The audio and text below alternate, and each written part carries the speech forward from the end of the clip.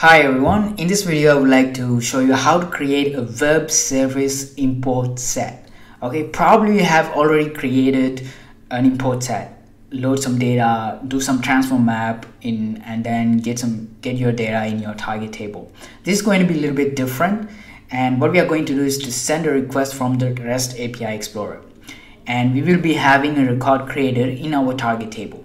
For doing that, the first thing is to create the import set, what we call the web service import set. And the other important thing that I would like to mention before even starting is this thing is a process which is mandatory if you would like to certify your application. So it is good to have an overview how we can do that. It's pretty fast, straightforward, easy to understand if you're familiar with all the terms like transform map, import set, all this kind of thing. Okay, so now the first thing you have to make sure, so I'm in the application need IT, and whatever the application you are working on, you have to make sure that you're under the right branch. The appropriate branch is web service import set module, and in here I'm going to create an application file. If you do not know how to have the branch, all you need to do, click on source control, create branch, look for this.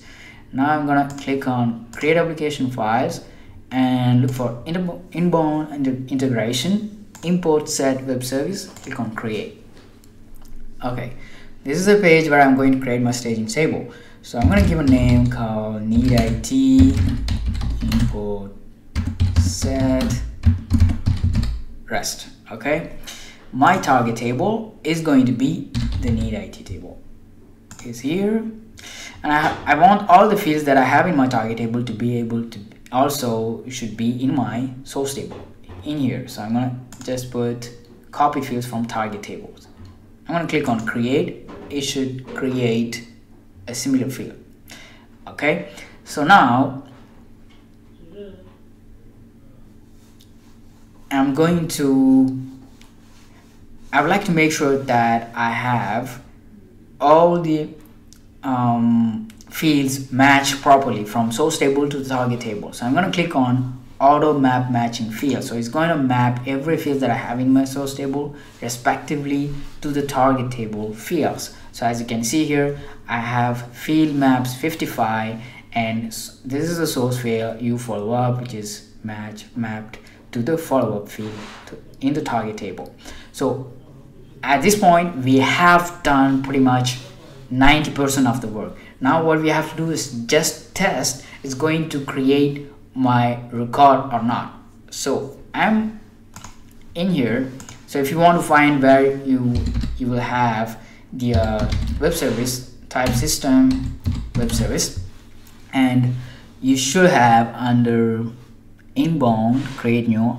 I should have something new.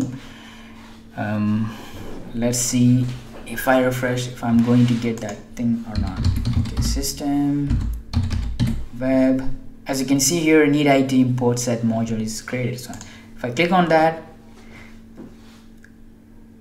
I have this page, and you have to scroll down really because there are a lot of fields, and look for explore REST API. So we are going to test from here if it is going to work or not. So I'm here on the import set API. This is the method that we are going to use, the post method. This is the URL, and I'm going to add some field, which is going to be, for example, short description, requested for, and when needed. Okay, so now I'm going to just take the data that I have here in my notes. Short description requested for is going to be this one, and web service import set is going to be the short description and the date. Okay, 220. So if I'm going to send a request now, it should create a record for me with this information in the target table. Okay, so it's pretty straightforward. Let's see how it's going to happen. I'm going to click on OK, and status code 201 is created. I have an import set, I know identification, and here the staging table, the result I have even the record number. So let's see if it is created a record or not. So I'm going to look for need IT, click on. As you can see here, I have need ID 2005 is created, and I have the title, short description, web service import set. Click on that. I have the date that I have mentioned, system administrator. I can do once more if you want, but just by changing some information to make sure that it's properly creating. I'm gonna put this one, let's say 224. I'm gonna put like this. I should have web service import is a short description, and for 2024. Okay, it's created.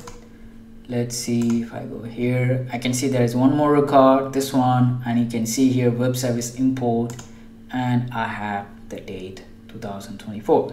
Okay, this is how we can work differently with the import set, and this is something which is mandatory, so I thought it's going to be useful for everyone to know this thing. Thanks for watching, hope you enjoyed. Bye.